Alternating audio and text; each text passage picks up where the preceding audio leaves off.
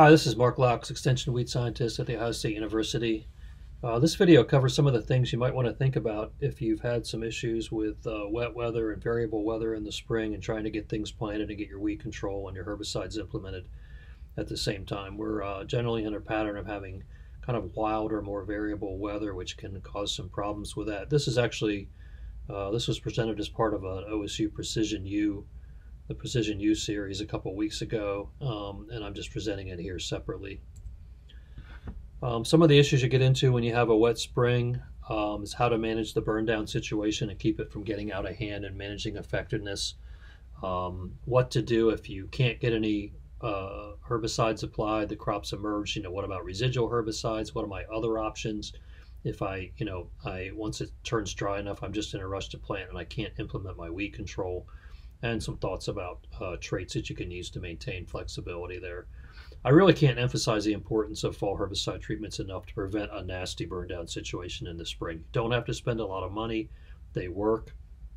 $6 worth of herbicide will do it in some cases, and what it tends to do, even a treatment that doesn't provide any residual will keep the field essentially clean well into April usually, and finally you'll have some giant ragweed coming up late March into April, and then you'll start to see your summer annuals come up in late April into May. But really prevents the type of thing that you see on the right here, which is this is a May 2nd photo, and you can see in a situation where you get wet and delayed, that's just going to turn into a big mess. It's going to cause problems with planting, harboring insects. It's going to be a lot tougher to kill when you can finally get in there. So that's sort of your number one strategy, just to take care of some of your key weeds like dandelion and mare's tail, and also prevent some of these issues with nasty burn down in the spring. You do have some things you can do in early spring. So if you hit a year when it's you have relatively decent conditions late March into the first part of April, and you're looking at a forecast that possibly doesn't look good for later in spring when it's going to turn wet, you can look at what you can accomplish at that time of the year. You can put burn down and residual herbicides on earlier when you have some field conditions at work. It's not necessarily ideal. We have cold nights, then the burn down herbicides don't work as well. You're putting a residual on pretty early, so kind of well ahead of when you may need it actually in May and June. But we've done a lot of split applications where you do some burn down and residual early at that time and then come back when you can finally plant. So it's a situation where if you can get something on there again to try to prevent that weedy mess later in spring and get you started, gives you some flexibility to come back and finish it off later with some other type of herbicide applications. I suppose it's possible if you get some drier conditions early spring, you can go ahead and do some tillage, take care of some of the weeds that you might have come up at that time. For the truly nasty burn down situations, if you don't do anything and it gets late and it's just nasty, we just really advocate putting more burn down herbicides in there and increasing rates. So increasing your glyphosate rate goes a long way to a lot of weeds there that aren't the ones that aren't glyphosate resistant. You can add Sharpen, you can add glufosinate. You have the option to do some other things. You can add 2,4-D depending. If it's a non-enlist bean, you can try to go with a 2,4-D treatment if you can still wait to plant the beans. Possibly you can plant the corn, put the herbicide on, and the bean ground, and come back and plant the beans later.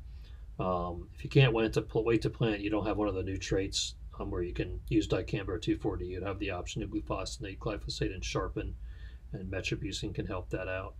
Gramoxone 2,4-D metribuzin can be an option, but you will typically reach a size limit with this, especially on some of the tougher weeds like mare's tail. Your trait technology can help you out. Not much in Roundup Ready or non-GMO. You can use glufosinate as a burn down treatment in any type of bean, so you can add it to a burn down program. If you add metribuzin at the same time, again, it helps that out. If you go to the LibertyLink GT27 and the beans come up, then you would have the option of glyphosate and glufosinate, although there's antagonism on a few weeds with that combination. And then, the Xtend and the Enlist bean can have a lot of value in this situation. The ability to use dicamba, regardless of what the stage of the bean is, in the Xtend and also the Enlist, that option with 2,4-D. This doesn't necessarily solve your issues with a big burn down situation. And one of the problems with the current Xtend labels is that the Ingenia and the XtendiFlex, you're limited to that low rate. It used to be the double rate you could apply in a nasty burn down situation. You're limited to the lowest rate on the label, although you can do it multiple times. And again, in the Enlist system, you have the option of mixing 3 different things together, regardless of what the bean's doing, and bumping your 2,4-D rate using the higher rate of this 2,4-D choline products.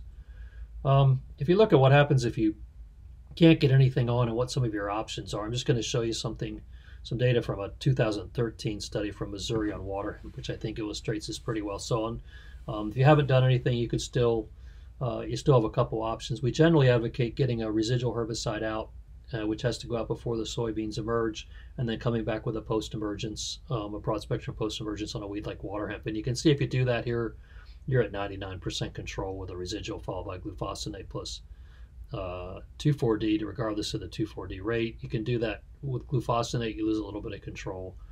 Now in a system where you can't be out there with a residual prior to planting and the beans have come up, and I'm using the Enlist system as an example here, but you could substitute dicamba in some of these cases for the 2,4-D. You can go to a split post application. The goal here is knowing that you don't have a residual and you have weeds coming through early. That first post application should go on relatively early, and in this case they used glufosinate with 2,4-D and came back with either glufosinate or glufosinate with 2,4-D, which you could do depending on the bean stage, and that's a good approach. That would work for most of the summer annual weeds that we work with. You can see the value there of having the 2,4-D with the glufosinate in the first post application, because if you go up to the next line up, it's the glufosinate followed by glufosinate, just not as good. And we would see that probably struggle on a few weeds in that system. And then your other option is to come in with something strong to knock down what's there earlier than normal, again, because you don't have a residual at planting, and then adding a residual to that to try to get enough control to carry you. And that would be tough on probably for us, that would be tough on mare's tail and giant ragweed and also water hemp. You can see here that worked better for prefix than it did for acetochlor. We do have soybean residuals that can be applied after emergence. The question here is whether they can give you residual control on key weeds, but all the group 15 herbicides, the acetamides, the acetochlor, dimethenamide, pyroxasulfone, metolachlor, you have some products that mix acetochlor or metolachlor with famecifin, which also famecifin does have some residual control on broadleaf weeds. You have some relatively broad spectrum products, Clarinsulam, which is first rate, and Mazethapir, which is Pursuit, and then Scepter. The problem is they're ALS inhibitors, and so they don't give us any residual control on water hemp, mare's tail, or giant ragweed. So, and again, if you look at the ratings here, you can get some help on water hemp from a number of these, primarily with the acetamides, and you can get some help on common ragweed, depending on whether it's ALS resistant. Not as much on giant ragweed, although you can get some help from Imazaquin or Mazethapir.